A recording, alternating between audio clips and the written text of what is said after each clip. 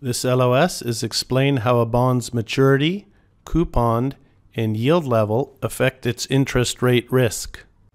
Interest rate risk on fixed rate bonds. So now we're going to look at properties of bond duration. Macaulay and modified durations are inversely related to the coupon rate and the yield to maturity. Time to maturity and Macaulay and modified durations are usually positively related.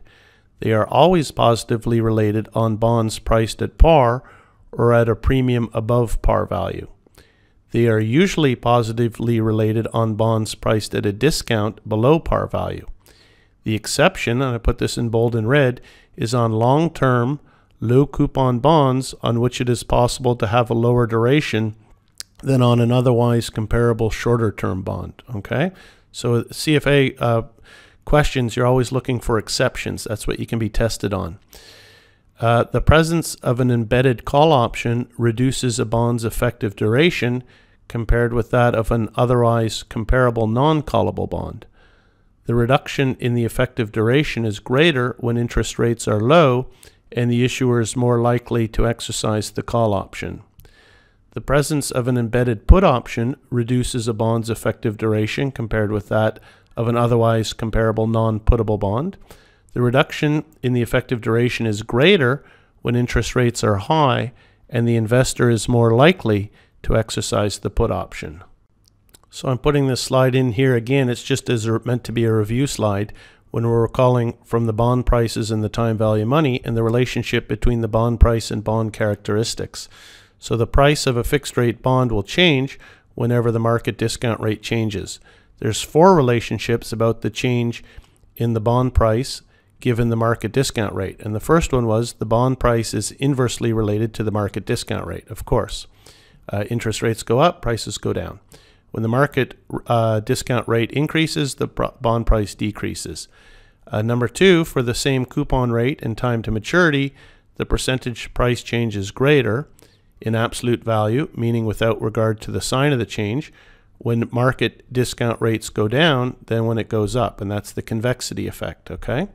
For the same time to maturity, a lower coupon bond has the greater percentage change than a higher coupon bond when their market rates, discount rates change by the same amount, which is the coupon effect.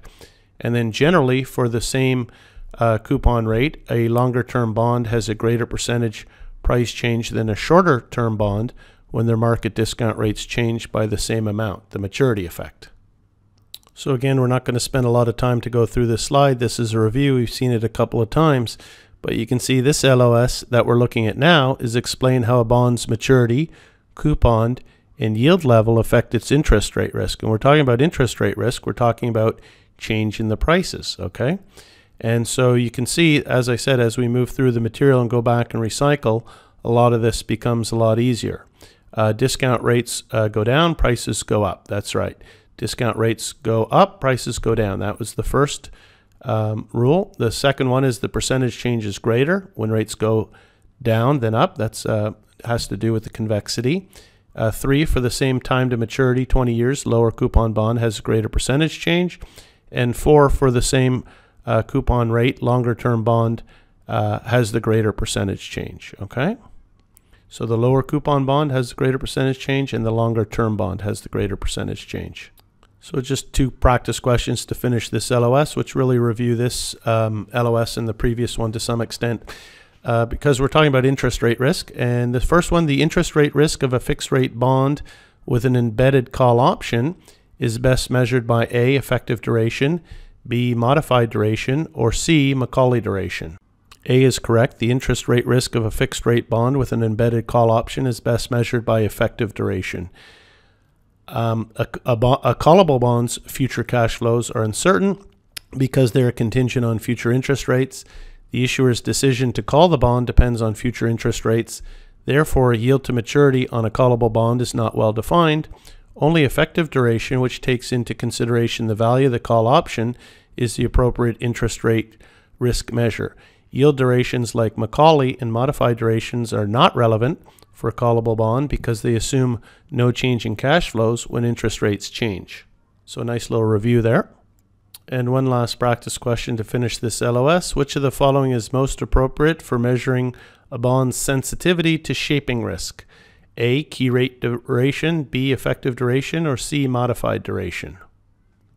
And A is correct. Key rate duration is used to measure a bond's sensitivity to a shift at one or more maturity segments of the yield curve, which results in a change to yield curve shape.